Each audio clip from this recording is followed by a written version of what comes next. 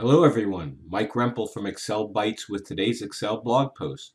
Today we're going to take a look at flash fill and how it compares to text to columns and how it'll provide far more options and availabilities than you can get from the text to columns command.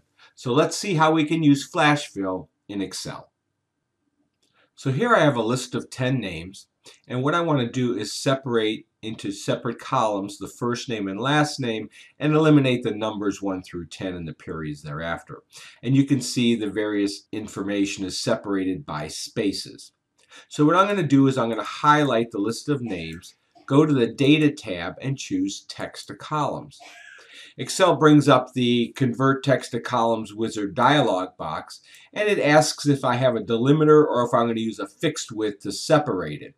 I'm going to choose delimited because my space is the delimiter here, and I'll click Next. Then Excel is asking me, well, what is my delimiter? Space is already chosen, but I could have chosen any one of these other delimiters or click here and entered one specifically that's not on the list. I'll leave it as space, and you can see below in the preview, Excel has separated the data into 3 columns. I'll click Next, and now it's a matter of choosing the format I want for each column. By default, it'll show them as general. In this case, I want to eliminate the first column because I don't need the numbers there. So after choosing that, I can select Do Not Import Column or Skip. And notice it says Skip there. Next, I want to choose where the data is going to go.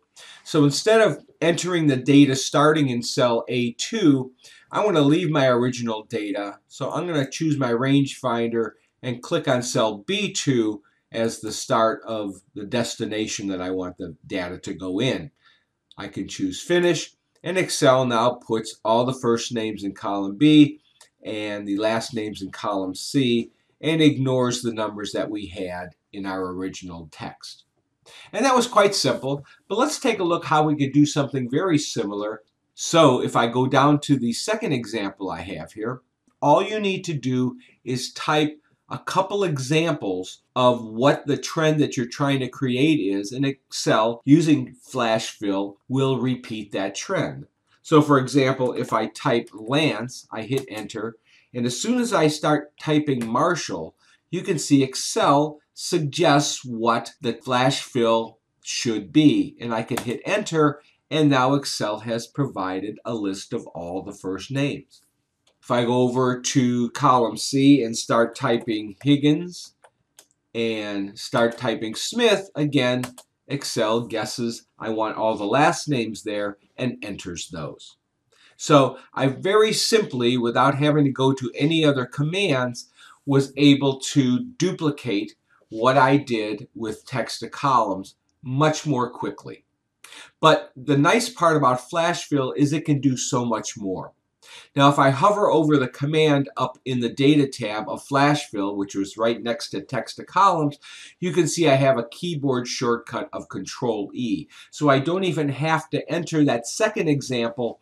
I can enter one, hit Control E, and Excel will finish the trend that I want to create. So for example, I can type Higgins, comma, Lance, hit enter and hit the keyboard shortcut Control E, and Excel finishes the rest by putting the last name, comma, and then the first name. I'll hit Control Z, Control Z. I can do something such as L period and type Higgins, enter, Control E, and Excel gives me the first initial and last name. Or I'll undo that and just type, for example, just the initials, enter, Control E, and again, Excel will just give me the initials. So you can do all types of unique things. I could rearrange them. I could add characters to them. Let's even try something differently. If I type L period Higgins, Control Enter, Control B to bold it, and then Control E, Excel will print all the rest of the names and bold them for me. I was even able to add some formatting to the text that flash fill was going to automatically create for me. So those are some of the great things that flash fill can do instead of text to columns in Excel. And there you have it. I hope you like what you see. If you do like what you see here, please take a minute to share this post on your favorite social network. I can be found on Facebook, Google+, Twitter, LinkedIn, and YouTube.